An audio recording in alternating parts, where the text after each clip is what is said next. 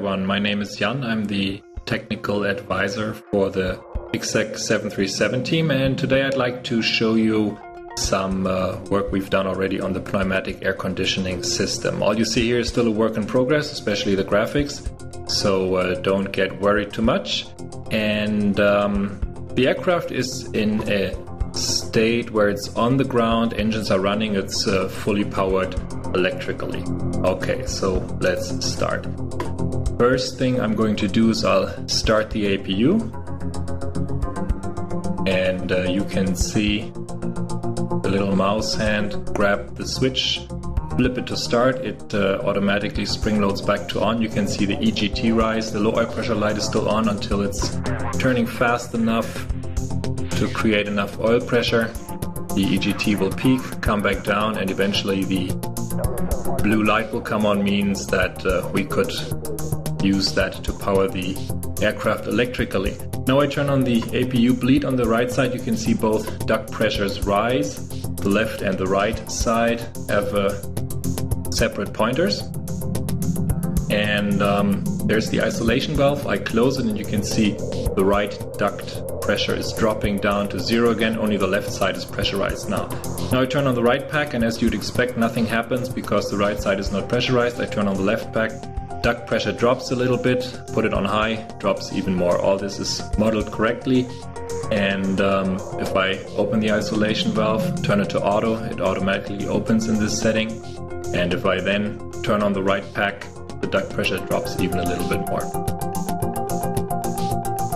Now I put the left pack back to auto, which would be a normal setting for this stage.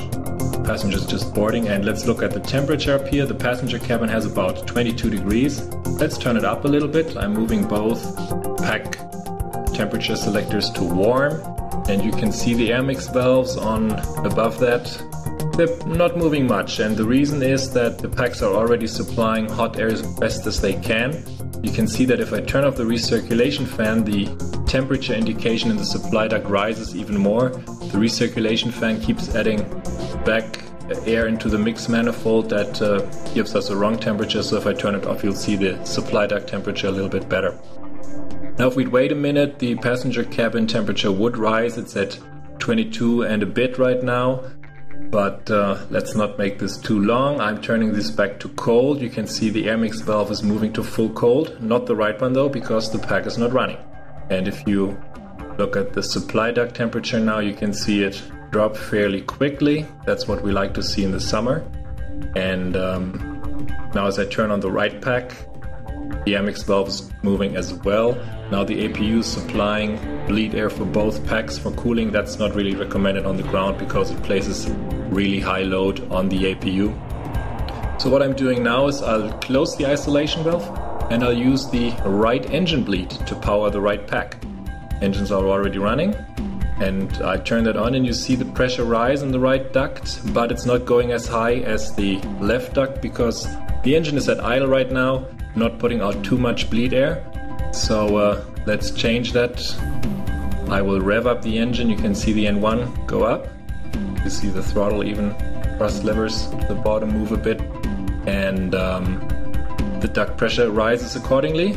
But let's put that power back to idle because I don't want to endanger everyone. This is all modeled correctly. Even if we go up to a higher altitude, air gets thinner, duct pressure gets less, and so on. Now I'm turning on the left engine bleed. There's an orange light, the dual bleed light. That means that pressure from the engine could go back into the APU. That's dangerous. On the ground we can do it with idle power. See the recall?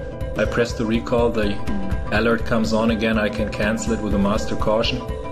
And if I turn off the APU bleed, the dual bleed situation is gone, and also the warning lights are gone on the master caution panel. So I'm turning off the left engine bleed as well. The left duct pressure is dropping to 0 because the left duct system is not pressurized. Back to auto, both are pressurized, and you can see the temperature already dropped to just above 20. We're trying to model this correctly with outside air temperature, with doors open, doors closed. All this has influence on the temperature development. So this concludes this little preview. Stay tuned for more to come.